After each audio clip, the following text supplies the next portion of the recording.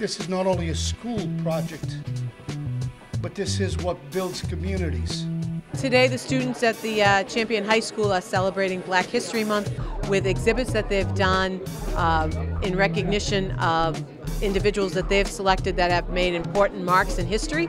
It's really terrific too, because there are local individuals they've chosen to highlight, national people, people from all different walks of life. It's not just athletic people. There's people involved in the arts and people involved in politics and sports. It's really a terrific event. They've done a fabulous job. My name is Aisha DePina, and I'm doing my project on Bill Cosby. I chose Bill Cosby because, one, he's a veteran, and two, because he's a comedian. And being a veteran and a comedian is important to me because I love to make people laugh as well, and making people happy is a pretty good thing to me. And he's a veteran, and being a veteran is important because he went to the Navy to have a scholarship in college. Today's event is an event to remember.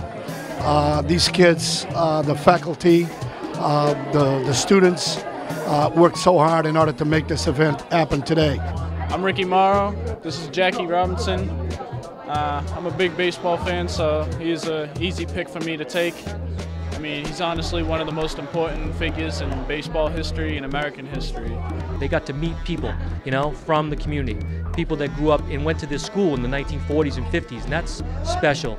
And I really want them to learn about themselves, and that's what I'm the most proud of, I think, you know, for them. They really, when they put those boards together and they're working on it, when they finally tape it together and stand it up, and they go, wow, I didn't think I could do it, but I did. I'm Jason McCarthy, and I've done Gene and Bo Mal for my project.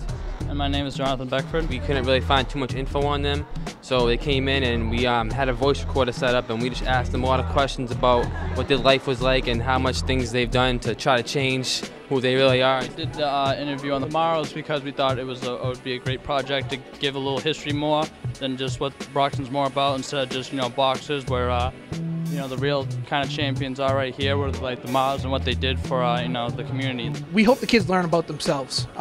You know, they can learn about the person, that's great, but we see that when they finally finish their board and they present in front of a group of people, they learn about themselves, that they can really accomplish something, and that, you know, they can feel a sense of pride in being able to get something done that's as big and large as this project. So. I chose Denzel Washington because he's an actor and I want to become an actress, and he was coach for his daughter's basketball team and his son's football team, and I was into sports when I was younger. I like that about him, and he also raised money for the Boys and Girls Club. Well, I think this is uplifting because A, it gives students choice, and they got to pick what they wanted to do, which allows kids a chance of creativity and freedom, which necessarily doesn't happen all the time with the core curriculum. So I think this is a unique project-based learning. The expectations are high, and students have to deliver. My name is Manny Gomes, and we're doing Tuskegee Airmen and also Ray Baker. My name is Brian Harford. The process we went through is with Mrs. Sproles, our teacher, our history teacher at the school. He asked us to do the Tuskegee Airmen. We also had connections to get with a person that trained the Tuskegee Airmen, Ray Baker. And we decided to do research, and we found a lot of research on the Tuskegee Airmen, but we didn't find a lot on Ray Baker. So we had an interview with him last Friday, and we found out a lot. Like, he was like the first black detective in Brockton. I think this definitely improves students' confidence that they are capable of doing work.